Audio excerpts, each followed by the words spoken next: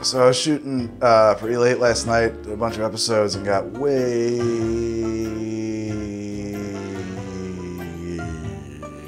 drunker than I intended to be. I hope some of that content is usable for the show. Definitely need a little bit of an eye-opener here this morning as we get rolling on some more episodes. Let's make this suffering bastard, for I suffer and am a bastard. I'll do the intro thing.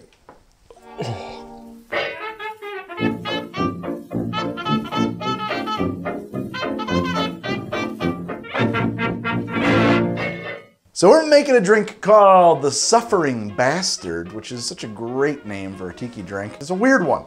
It's a weird one, okay? So Trader Vic's serves a drink that they call the Suffering Bastard that is probably more in line with like a boozier version of a Mai Tai and doesn't bear much resemblance to the original formula.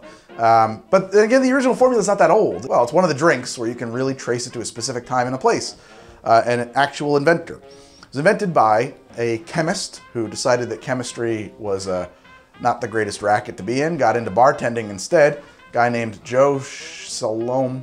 I think it might actually just be Scialom, S-C-I-A-L-O-M. I don't actually know how to pronounce that. Scialom? That seems weird. I think it's probably Shalom or something like that, or whatever. He's a Jewish guy, so it might be Shalom or close to that.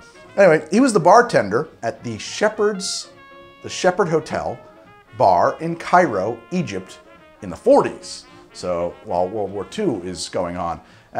So British officers and units, and I guess some American ones too, would be cycling back and forth to the front and then back to Egypt, you know, on rotation, fighting Rommel, and then coming back and fighting some Rommel. And the officers would congregate, apparently, around this hotel bar. It was sort of their de facto officers club or whatever. So everybody knew Joe, and he would make everybody drinks, and they got pretty busy at the bar. And one sad morning, Joe was asked to come up with a hangover remedy for somebody who came up with this drink, the Suffering Bastard. I think it had another name originally. I've never had it. I've just never had it. We're going to make it right now. This version is found in the Smuggler's Cove book by Martin Kate and Rebecca Kate. The book that is sort of the guide to everything Smuggler's Cove does at Smuggler's Cove, San Francisco. Fantastic tiki bar. Happened to stop in there on my honeymoon. Great, great, great, great spot. I was jet lagged and drunk, so I barely remember it, but it was fantastic from what I do remember. This is a great book. I strongly encourage you to buy a copy. And there's a link right down below if you're interested. Anyway, there's a few versions of this recipe, some with bourbon, some with brandy. Smuggler's Cove actually favors the brandy, but most sources I've looked into said that bourbon was where the recipe kind of wound up over the years. So I suppose I'm not really making the exact Smuggler's Cove recipe. I'm making it with bourbon. There's an excellent tiki mug that I bought, and I can't resist putting this drink in it, so I will. That will be available for your pleasure in the links below. But you can build it in anything. Double old-fashioned, big rocks glass, Collins glass, chimney. I don't think it matters much. We're going to start by putting 4 ounces of ginger beer into this glass using DG Jamaican ginger. I know on the show I usually make my own ginger syrup, but I don't always have time to do that. And neither do you. There's some pretty good ginger beer. I like that, it's great. It has a real, whew, that's great. It's got character. It's like a very rooty, earthy vibe to it. I like that brand. But that sits now, and the rest of this we shake, and then we combine. I guess it's clean. I need ½ an ounce of fresh lime juice. I need a ¼ ounce of Demerara syrup. I need 1 ounce of a London dry gin. And 1 ounce of bourbon. I'm using this Eagle Rare. Pretty good bourbon for the money. I need 2 dashes of Angostura bitters. Okay, now we're going to shake this part up. So I will put some ice into my shaker. 1 big. one to tell.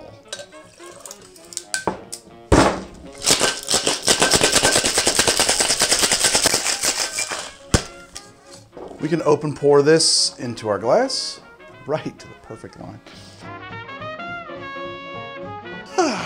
Let's garnish this. We should garnish this with, I think, a couple palm fronds, pineapple fronds, or palm fronds, or something like that. Let's garnish this with a live orchid. Let's just do that. And right there. Oh, that looks fantastic. And I'll toss in a straw for good measure. And let's enjoy this suffering bastard.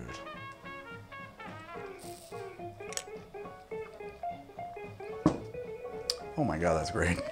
Much like a mule drink or anything with ginger beer in it, you don't get much other than the ginger beer. Not that there's anything wrong with that. It's a sneaky drink. You get a little bit of the Angostura spiciness on top of the ginger beer. The bourbon is mellow and kind of overpowered by the ginger. It's a tasty drink. It's very good, easy to drink. It just tastes like a delicious, sweet, slightly woody, slightly earthy ginger beverage.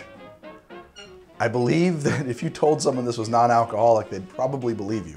Don't do that. How is my hangover feeling? Am I feeling better? Well, science would tell you that no, I am not. That only time can cure these wounds. So, sadly, I feel much the same. Like a miserable, suffering bastard. At least I have a drink to keep me company now. I mean, seriously, what's going on?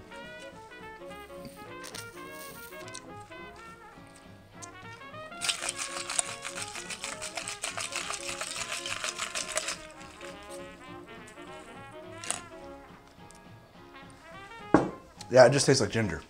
Now I'm getting a little bit of the interplay between the gin and the ginger, a little bit of that juniper note. I think the bourbon is kind of overpowered here. I almost wonder if you shouldn't just make this with all gin. I might revisit this. I might, because I have some thoughts on it and I'm not going to elaborate on them here. God damn it. It's not the forum or the time or the place. You know what I will say about it though? Egypt is hot, or so I am told. And I think if I was sweltering in Egypt in the summer, I would want a drink just like this in my hand. It's a cooler. It's like liquid air conditioning. Yeah, this is like a perfect drink for a hot Egyptian summer. A little bit of ginger fire, a little bit of ginger. I'm Greg, this is How to Drink the Show. I'm making cocktails and how to drink them. I'm on Twitter at How to Drink. I'm on Instagram at How to Drink. I'm on Patreon at patreon.com/howtodrink. I'll see you next week with another original cocktail, and later in the week with another old cocktail, with another classic.